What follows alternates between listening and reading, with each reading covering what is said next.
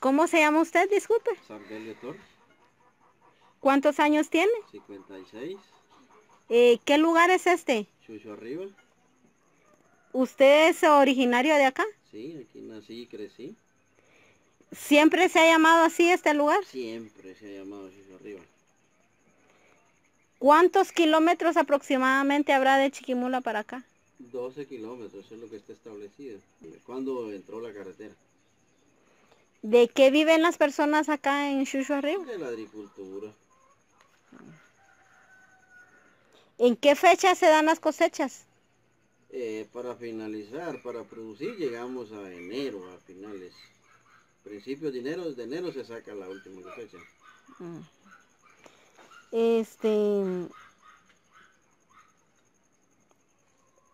¿Cómo se llama el lugar que visitan las personas aquí en Shusho Arriba? Nosotros le decimos agua caliente, ¿va? Pero le podían no llamar un río de agua caliente, como quisieran llamarle, pero nosotros siempre lo hemos tenido como agua caliente, era el nombre cuando yo ya tuve uso de razón. ¿Es visitado por bastantes personas? Por mucha gente chiquimula.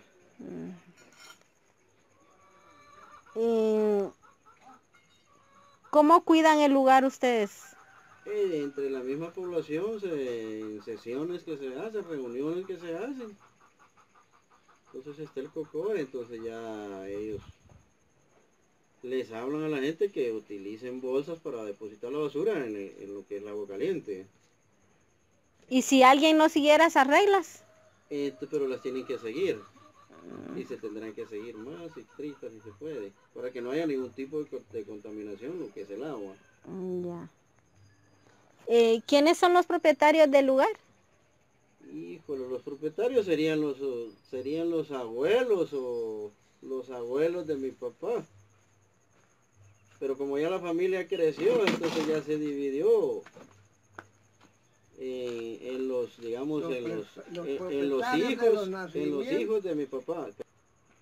Ya se dividió en lo que son los, digamos, los papás de mi papá. Ya. Era una familia chica, ¿va? O sea que eran de sus abuelos. Quizás de otros más, de los papás de mis abuelos, digo yo. Por ahí ha venido creciendo. Pero cuando uno ya tiene uso de razón, ya se sabe que esos terrenos pertenecían a los abuelos, a los que son los papás de mi papá. Y los papás de mi mamá, por decirle algo. ¿Y de ahí, de ese lugar, distribuyen agua para la comunidad? Sí, de ahí tenemos, digamos, se metió una plomería y ahí se hizo los ramales. También hay agua para lo que se hizo abajo. Se llevaron una tubería de 3 pulgadas, de ahí del nacimiento, cuestión que no tenía que haberla dado, pero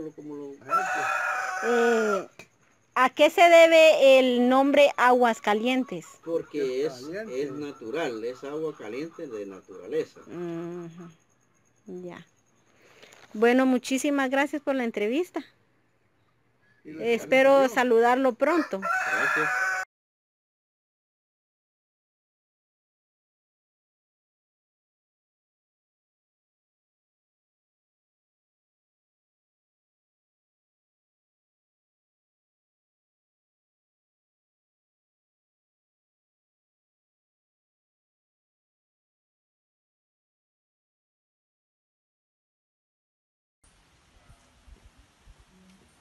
¿Y usted no lleva nada para allá? Ya llegamos acá al lugar. Como pueden ver, se llama Agua Caliente. Ahora vamos a conocer este hermoso lugar, a ver qué nos ofrece. Esperamos que sea un contacto con la naturaleza. Sí, vamos para adentro, vamos a conocer.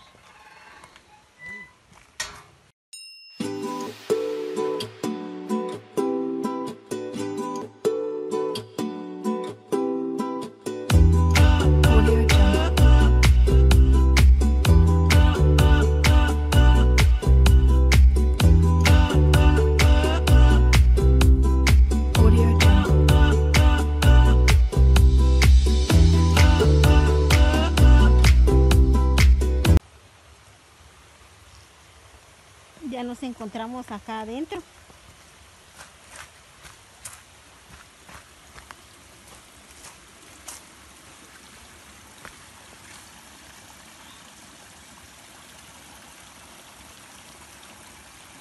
que podamos tener una panorámica de lo que es este lugar agua caliente Shusho Arriba.